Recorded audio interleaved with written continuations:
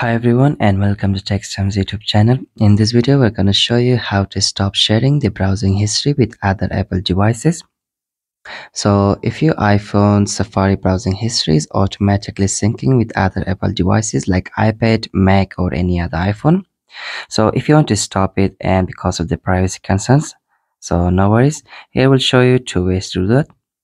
So for in this guide, I'm using iPhone 14 Pro Max. You can follow the same steps on iPhone 13 series, iPhone 12 series, iPhone 11 series, or any other iPhone running on iOS 16 or higher. So let's get started. So let's go for the first way. So for that, go to settings. In the settings, scroll down, tap on Safari.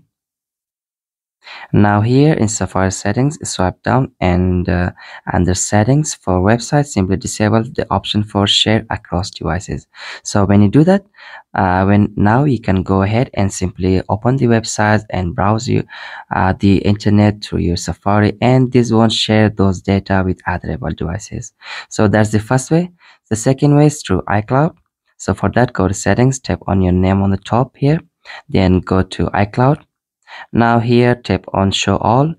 From here find the Safari. Now simply disable the option for Safari.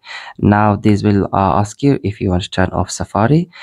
So it'll ask you if what would you like to do with the privacy synced iCloud Safari data on your iPhone.